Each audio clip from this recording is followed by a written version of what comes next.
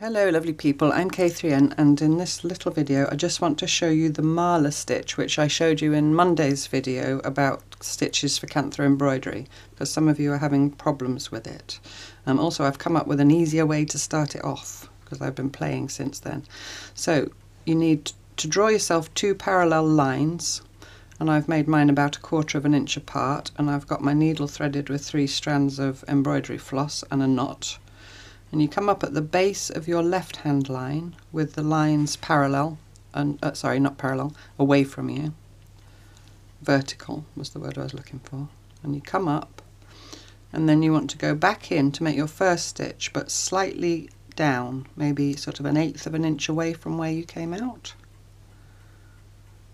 And then you come up, get this out of the way, then you come up on the opposite line, the right hand line in this case, and slightly along. So your needle's under a diagonal. Do you see that? Now, before you pull your needle through, you take your thread that's coming out of the cloth and then you wrap it, and you always, doesn't matter which side you're coming out, you wrap the thread from nearest to you to away from you. So I've got the thread here, I'm going to go around the needle from this side, my side of the needle, to away from me, and wrap. Now do you see how that's made that twisted shape? It's like a figure 8 with an open base. And I'm going to hold that there with my thumb and pull that gently through. So you see I've now got quite an exaggerated, it's like a little head and 2 legs. Now your needle goes back in that triangle, which isn't closed, but it will become, you go back in sort of just under where the threads cross, so to the left of where the threads cross, which is somewhere up the middle of your line. And then you come out on the left hand line now, the opposite line, again slightly further along. So I'm coming out there, so I need to move myself slightly further along, so my needle's always under an angle. And I pick up my thread and I wrap from towards me to away from me, hold that with my thumb and pull through. And again you see you've got that twisted shape, the little round bit where your thread's coming out, and this sort of triangular shape at the base. So now you go into that triangle with your needle, come out on the opposite line and along a bit, so your needle's under an angle, pick your thread up and wrap from towards you to away from you. Whoops, hold it with your thumb and pull through. Now you go into this. If you try and look at each stitch individually, so the last stitch I made, here's the little head of it and here's the 2 legs. So you go down between the 2 legs in that space and you come up on the opposite line and a bit further along, and then you wrap from towards you to away from you.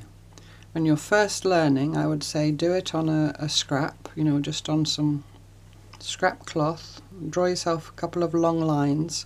If you make a mistake, don't keep stopping and pulling it out, just keep going. And just keep going until it's right, until you get it.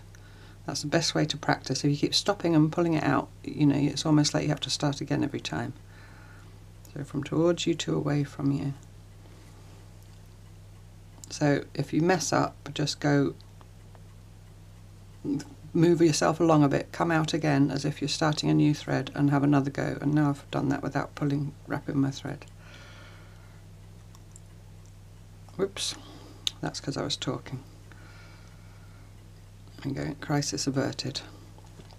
And then when it clicks, once you think you've got it, do a few more stitches. Don't think you've got it and stop and go and get your real piece. That's the best way to practice anything. When you think you've got it, just keep doing it for a little bit longer, and then your muscle memory will kick in, hopefully. Well, it hasn't obviously done that for me yet because I forgot to wrap while I was talking. But it's a beautiful stitch. I really think it is worth persevering, and I'm sure you'll all get it in the end. That's the marla stitch.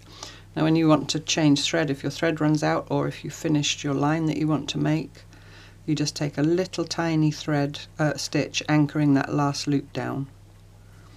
So just shoot just like with normal chain stitch. And then if I was starting a new thread, then I'd come back up in that same spot and carry on. So I hope that's helpful. Thank you so much for watching, and I look forward to you joining me next time for more cloth tales. Bye bye.